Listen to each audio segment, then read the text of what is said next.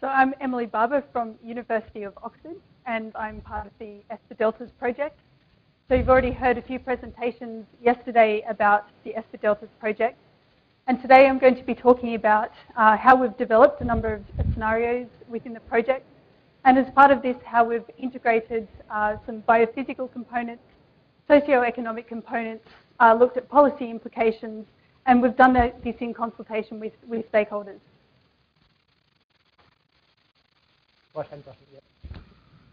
So as part of this project, we've used scenarios as a tool to assist in planning for the future. So the first part of this process is trying to understand the current system as well as possible. And this is, in itself is an incredibly complex, a challenging task, given that these are complex systems. The next part is looking at the potential impacts of future changes, and then looking at what sorts of management interventions and policy interventions can be used to mitigate the negative future impacts and try and maximise the beneficial outcomes in the future. So we've used scenarios to investigate these two latter components in terms of looking at what the future may look like and how effective different management and policy interventions may be. These two components, of course, are interrelated in that the management interventions that you put in place now will influence the impact of these future changes and what ultimately the outcome will be. This diagram here gives an overview of the different components that are part of the ESPA Deltas projects, so the different work packages. So a number of these have already been introduced yesterday, but it shows the integration of multiple different components. So we've got some the biophysical models, socioeconomic components, looking at the influence of governance, and then integrating these together both in terms of modelling, but also in terms of developing a number of different scenarios. These are then used to influence policy, and the whole process is part of an iterative loop that's engaging with stakeholders throughout all of these different stages. So I'm now going to go through the approach that we've used as part of the ESPA Deltas project to develop scenarios.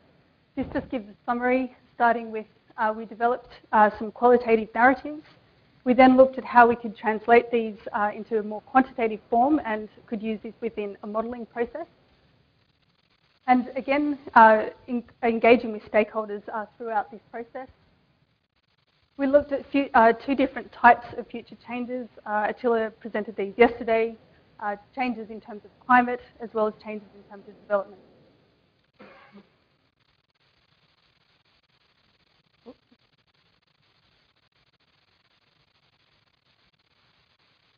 So today I'm going to give a brief overview of the process that we used in terms of developing narratives, the modelling component, the stakeholder engagement, and then go through and give some examples of the type of development scenarios that we looked at. The framework that we used to develop scenarios was based on the IPCC shared socioeconomic pathways. These scenarios were developed very much with a climate change focus, but also looking at changes in development strategies. They had a global focus, but the intention here was to develop some scenarios that could be comparable across different studies and across different regions. So these varied from a more sustainable future or more sustainable development patterns through to ones that had a lot of inequality and also that were more fossil fuel dependent. So as we use this as a framework, we then developed our own set of scenarios. And we did this so that we can make the scenarios relevant to our case study area in coastal Bangladesh. We needed to make them regionally relevant, and we incorporated a number of different components and made it a lot more detailed and interdisciplinary. The scenarios that we then used included a business as usual scenario. The assumption here is that previous development patterns continue into the future. So this in itself is considered by most of the stakeholders an unsustainable scenario. We then looked at some options that could create a more sustainable or slightly better scenario, as well as different alternatives that would create a less sustainable scenario. You saw this, the table that's behind here yesterday in Attila's presentation.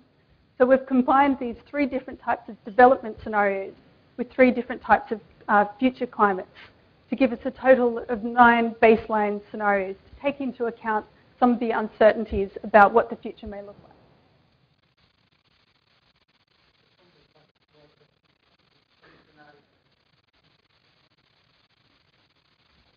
So I'm now going to go through the process that we use, starting with the development of our scenario narratives. This began with a workshop late last year with stakeholders that was used to identify a number of the key issues that stakeholders felt were important and had an impact on ecosystem services and poverty. Andrew presented a number of these issues in his presentation yesterday, and these included a number of issues around governance. We then used these key issues to develop some storylines and narratives for our 3 different future development scenarios. And this text down here gives an example of part of the narratives that were developed. So this was for a more sustainable future, looking at some changes in land use, incorporating changes in agriculture and access to markets and so forth.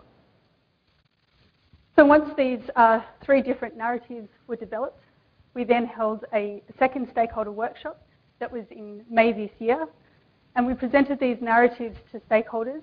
There are around 100 stakeholders, national level stakeholders who came along, and we asked them to see whether they agreed with the narratives, whether there are any things additional things they thought should be included. We asked them to check for internal consistency. This was quite a key workshop in terms of engaging stakeholders at the start of the process of developing scenarios. And in addition, it was quite important given that it was attended by a number of people involved in developing a Delta plan for Bangladesh. This has been driven very much by the government of Bangladesh, and there were some areas that were identified where our project and the development of scenarios and modelling tools could actually feed into that Delta plan. And in addition to that, in the preparation of the next 5-year plan. The next stage was then to look at how we can translate these qualitative narratives into something that we could actually model. So we called this Q to Q, a qualitative to quantitative process. So this was quite an important process, given that being able to use some modelling tools gives us some flexibility to look at the effectiveness of different management and policy interventions for these different possible future scenarios. In some cases, it was quite easy to translate aspects of the narrative into something that can be quantified. So as you saw from Attila's presentation yesterday, there are a number of different modelling components within the project. So looking at things like changes in river flow, water quality, looking at changes within the delta, changes in mangrove extent and mangrove species. In other areas, such as looking at the influences of governance, as Andrew talked about, it becomes much more difficult in terms of how we can actually quantify these changes. So we looked at where we could actually relate governance to something that we could model. For example, how implementation or enforcement can affect fisheries management, or how looking at different levels of international cooperation, we could represent that around different river flow management rules. We're also looking at what aspects of these qualitative scenarios are best left in a more qualitative form. So still looking at the influences of management options and how these may change in the future, but that we're not actually going to incorporate in the modelling process.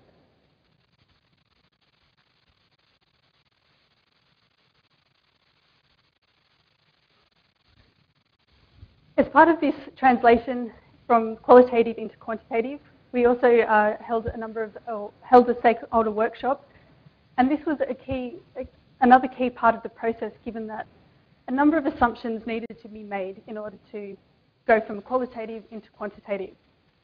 For example, one of the things we were interested in is the impact of dam development on water flows. And whilst we may make some assumptions that there will be future dam development, there are all sorts of assumptions about which dams will be developed and how that will actually influence changes in flows. So to aid that process, instead of us making all these assumptions within the project, we talked to different expert groups and asked them to identify what they thought some of these assumptions should be. So we started by initially estimating within our project team what some of these assumptions could be, and then we developed a number of questionnaires, and then we held some group discussions. The reason why we started with some questionnaires was because we wanted to get some idea of what individuals thought changes may be into the future. This gives us an idea of what some of the uncertainty is around looking at future change. We then held some group discussions to see how people changed their views when they talked together, and tried to develop some consensus views of some of the future changes that may occur. The next part of the process will be to run the integrated model using these different scenarios, and to take the results back to stakeholders to have further discussions around whether they feel their assumptions were appropriate or whether any changes are necessary. So the workshop that we held a few weeks ago was where we used these different questionnaires and group discussions. And this was also quite an important part of our project from a number of different reasons. The first of these was that we had people from a number of different sectors attend.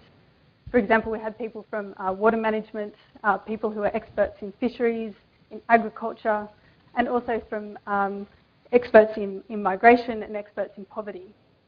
And some of the feedback that we got from that workshop was that they found it really useful to have discussions around some of these challenging issues about future changes across different organisations.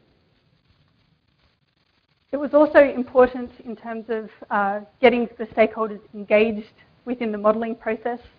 And the aim here is to ensure that there's belief in the models that we're using, and hopefully that these tools will be something that can be used within by decision makers into the future. And in addition, for us as part of the project, it was an important way of gathering information. So I'm now going to give just a couple of examples of some of the development scenarios that we looked at, and some of the outcomes from the questionnaires that we held, that we used. So these are just a few examples.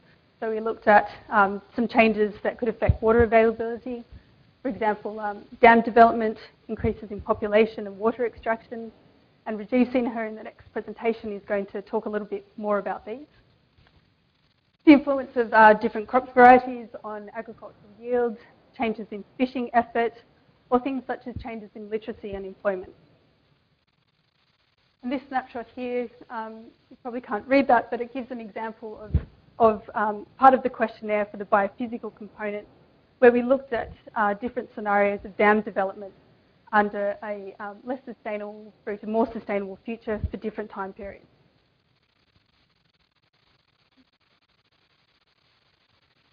This diagram here gives an example of some of the assumptions that were made around changes in employment in coastal Bangladesh from current through to future for the three different scenarios. We presented this to stakeholders and asked them whether or not they agreed with these assumptions. And this shows some results from the individual questionnaires, showing that in the majority of cases, our respondents did agree with the assumptions that had been made. And where they didn't, we asked them to quantify what they thought those assumptions would be. So again, this gave us a range of possible responses where the majority agreed with our assumptions, but we also got an idea of some of the uncertainty and some different values that we could test within the model. And this just gives an example of one of the questions that we asked on the more socioeconomic component. This is looking at changes in migration, asking people to look at the three different scenarios and how those different migration processes may change. So up until now, we've focused very much on development of some baseline scenarios in terms of looking at the impact of future changes. The next stage of the process is looking more at now working with stakeholders to identify some of the management and policy interventions that they would like investigated and how that will then influence these future scenarios. So this again is part of an iterative process where we've started here with our baseline scenarios, gone from a qualitative to quantitative process, used an integrated model to look at lots of different scenarios, translated this back into a more semi-qualitative component to have discussions with decision makers so that we can then look at what sort of adaptation responses we would like investigated.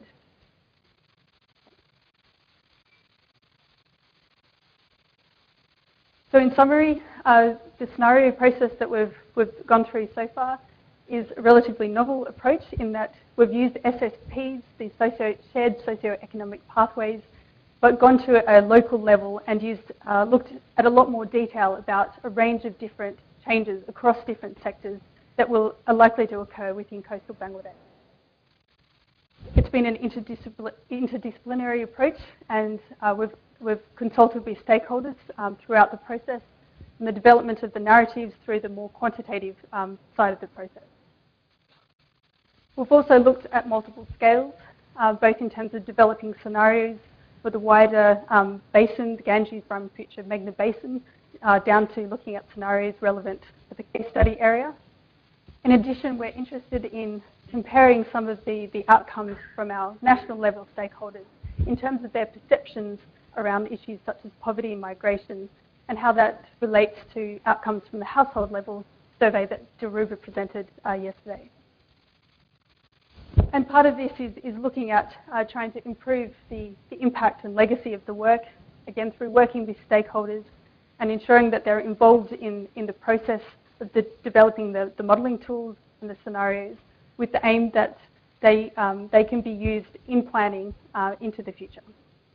Thank you.